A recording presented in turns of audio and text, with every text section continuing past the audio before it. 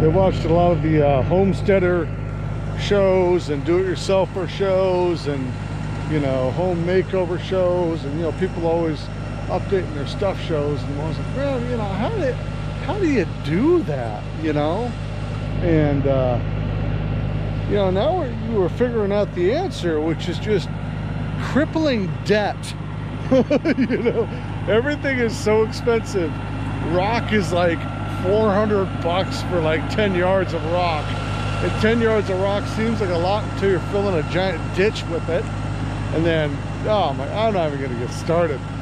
Lumber prices, right? That's really gonna date this video if someday a lot of people are watching my videos and lumber prices have come down. Just right now, it's like 60 bucks for a sheet of plywood. So that's what's going on. All right, I'm gonna keep digging this ditch.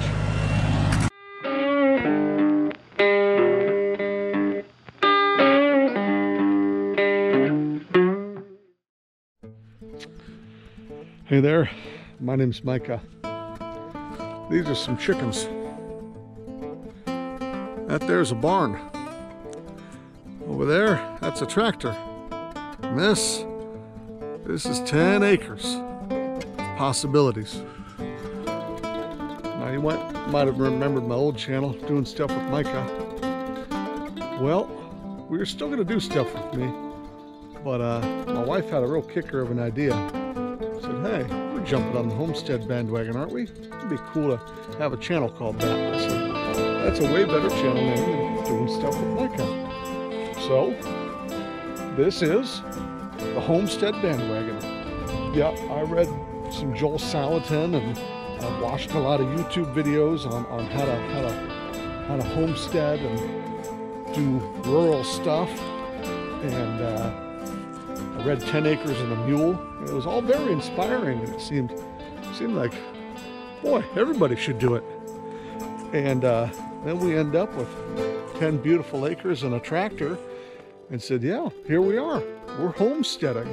I got no idea what homesteading even means, but everybody calls it homesteading, so that's what we're gonna do. We're jumping on the Homestead Bandwagon, and it's gonna be awesome. And we're gonna have livestock, and we're gonna do projects, and we're gonna play in the mud, and fix up an old barn, and we're gonna cut down a bunch of blackberries, and we're gonna fix tractors, and always have dead batteries, and flat tires, and we're gonna need to buy at least $30,000 in gravel, and then lumber prices are gonna go through the roof. It's gonna be real exciting, and I hope you join us for it. I know we're excited to have you join us.